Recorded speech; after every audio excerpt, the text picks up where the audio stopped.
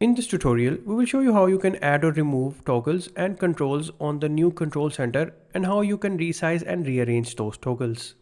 iOS 18 brings a completely redesigned control center experience to the iPhone. The new control center offers more control in the form of toggles for many system settings. It also offers customization features that put users in full control over control center's appearance and function. In the new control center, you can not only add or remove different types of toggles and widgets, but you can also resize them, creating unique layouts that are personalized to your needs. This makes Control Center even more useful and fun to use. To customize Control Center on your iPhone running iOS 18 or later, access it by swiping down from the top right corner of the screen, and then long press on any empty space. This should enable Control Center's editing mode. Now you can easily tap on this minus button over a toggle or widget to remove it from the Control Center.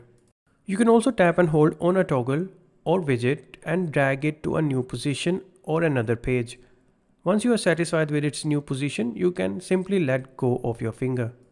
Resizing widgets is also easy. Simply tap and hold on this tab and move outwards to increase a button's size, or move it inwards to make it smaller. Now to add a control to your control center, you have to tap on the Add a Control option from the bottom.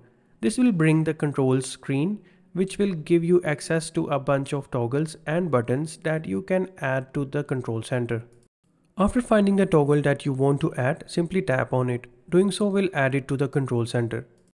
Now you can drag it to move it somewhere else or make it larger or smaller by moving this tab.